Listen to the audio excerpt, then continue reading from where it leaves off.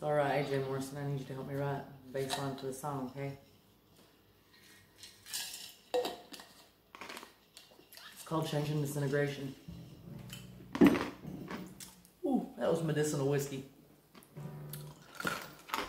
But I've never really played bass, so don't judge me, but that's kind of what I got going in my head. But of course, your job is to badass it up.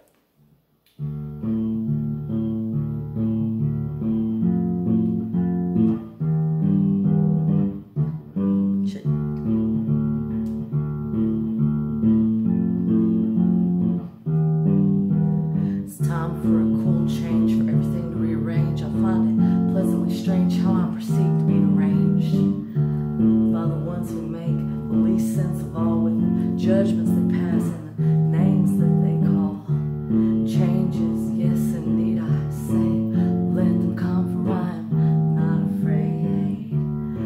I know that I have gone astray because things aren't supposed to be this way.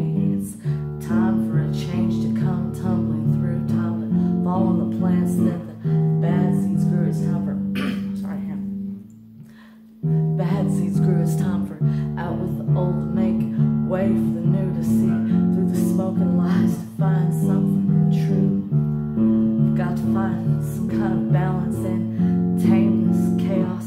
What a challenge. I desperately long for some organization, which is sure to require serious simplification and a priority list reevaluation, some steady focus and deep concentration. First I'm gonna take a little mental vacation to a quiet, peaceful place for some rest and meditation, where I can just be still for a moment, free of all complications that disrupt me and distract me from my spiritual contemplation. I find my life to be the subject I should most subject to analyzation. Wonder why I find myself filled with so much hesitation, why I feel so restless and I'm lacking inspiration. What I've learned of reality and the nature of its creation should eliminate this constant state of thick and vile frustration. In a world that's experiencing a severe spiritual stagnation, a race of lost and tortured souls filled with pain and degradation, without a trace of the unity on which we once founded a nation.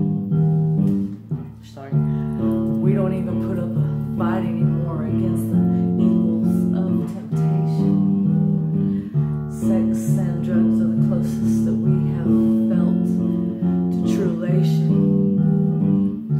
In a society suffering from a mental and spiritual separation, result of we hinder an evolution with misguided rules and regulations, pushing our natural spirituality into a distorted religious mutation. Mankind is some, I've got to see it. Mankind is some seeds. Mankind has sown the seeds of destruction. Now he reaps abomination. That's not it.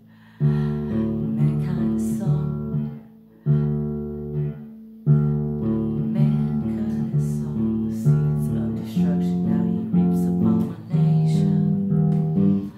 A life where children are faced every passing minute with such violent violation that saps from them their innocence and replaces it with trepidation, that sends them to a militant environment to receive miseducation. There their minds are crammed full with so much misinformation as they're forced to undergo further demoralization to prepare them for a system plagued by dilapidation. And if they start to question, they're suppressed with medication to numb them and confuse them to a state of stupefaction. And this is what we provide our youth to serve as a foundation.